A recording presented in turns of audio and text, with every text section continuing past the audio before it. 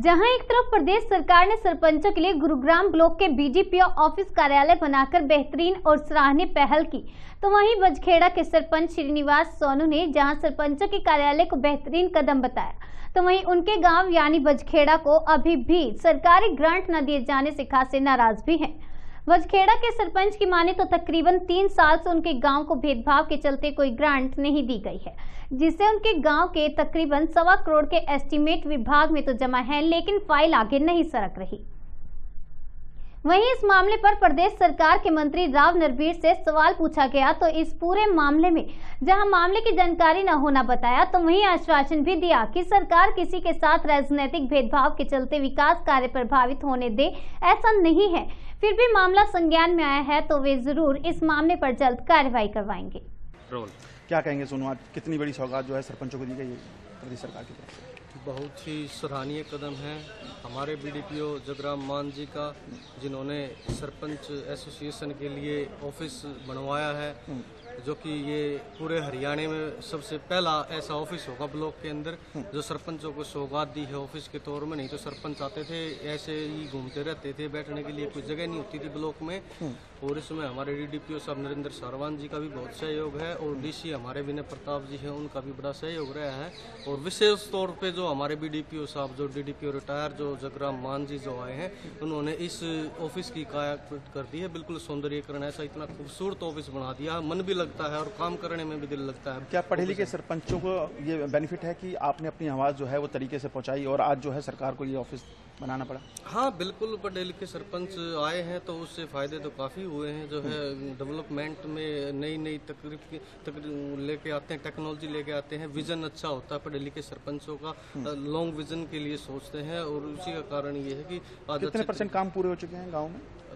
अभी तक सरकार की तरफ से तो कोई ग्रांट मुझे मिली नहीं है, लेकिन आपको नहीं मिली क्या? बाकी सरपंचों को भी नहीं मिली? बाकी सरपंचों को तो हो सकता है मिली हो, लेकिन मेरे को तो एक PRI जो छमाही की जो किस्त आती है उसके अलावा मुझे तो कोई ग्रांट मिली नहीं है।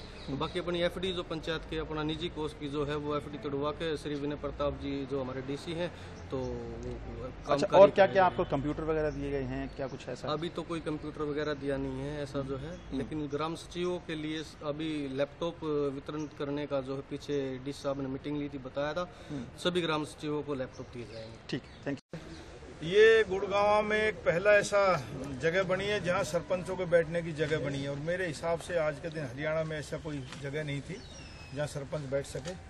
ब्लॉक में आते थे BDO कमरे में या किसी और के अधिकारी के कमरे में बैठते थे, अपनी एक जगह दी गई है और बहुत अच्छी जगह बनाई है। मैं अपनी तरफ से गुड़गांव ब्लॉक के अधिकारियों को और इन सरपंचों को मुबारकबाद। मंत्री जी, आप अपने अभिभाषणों में पीछे सुना गया है कि रैली में न्योता दे रहे हैं लेकिन काले कपड़े पहन के ना आने का, क्या आज भाजपा को इतना डर है कि लोग विरोध पे उतर रहे हैं? नहीं, ऐसा नहीं, पुलिस सिक्योरिटी वाले अंदर घुसने नहीं देते, इसलिए कहा ब्लैक कपड़ों के लिए पुलिस, ब्लैक कपड़े वाले नहीं घुसने देते पुलिस वाले। पिछले 5 सालों में आपने यही वो कमाया है क्षेत्र में। SPG की सिक्योरिटी होती है इसलिए वो अंदर नहीं जाने देते लोगों का। लेकिन वास्तविकता यही आरोप यही है कि आप लोगों को डर है एक कि आप 5 सालों में फेल्योर रहे। नहीं, डर नहीं रहा। ये पुलिस की एक परिपाटी रही है कि जो काला कपड़ा पहन के आता है प्रधानमंत्री की रैली में नहीं जाते, इसलिए उनको पहले ही सूचित किया कि आप प्रधानमंत्री को नहीं देख पाएंगे, नहीं सुन पाएंगे। इसलिए विपक्ष का तो साफ आरोप है। किस विपक्ष वालों को काम आरोप लगाना ही होता है। किस तरह की सुविधाएं यहाँ पर उपलब्ध कराई गई? हर प्रकार की सुविधाएं यहाँ उपलब्ध है। प्रधानमंत्री की रैली को लेकर क्या तैयारी? नहीं, प्रधानमंत्री KMP का उद्घाटन करेंगे और बहुत सी परियोजनाओं का भी उद्घाटन करेंगे और एक जनसभा प्रधानमंत्री संबोधित करेंगे और अच्छी कामयाब जनसभा। सर, जिस तरह से आपको जन समर्थन मिल रहा है, लगातार आप लोगों के बीच जा रहे हैं, तो क्या ये कयास लगाए जा सकते हैं कि राव नरवीर को एक लोकसभा उम्मीदवार के तौर पर सक्षम देखा जा सकता है? नहीं, ये राव नरवीर की जनसभा नहीं, KMP का उद्घाटन है और हरियाणा प्रदेश में एक जगह जहाँ भी एग्जिट था वहाँ करना था। तो ये मेरी खुशकिस्मती है कि बादशाहपुर विधानसभा में फरूखनगर के सुल्तानपुर गाँव में ये हो रहा है। इसको आप ये नहीं सोचेंगे कि भाई ये लोकसभा चुनाव की कोई तैयारी है, ये KMP का सिर्फ एकमात्र उद्घाटन। मंत्री जी, आज एक तरफ अजय चौटाला अपना शक्ति प्रदर्शन कर रहे हैं, अभय चौटाला अपना शक्ति प्रदर्शन कर रहे हैं, तो क्या माना जाए कि अब आपको विपक्ष की जरूरत नहीं?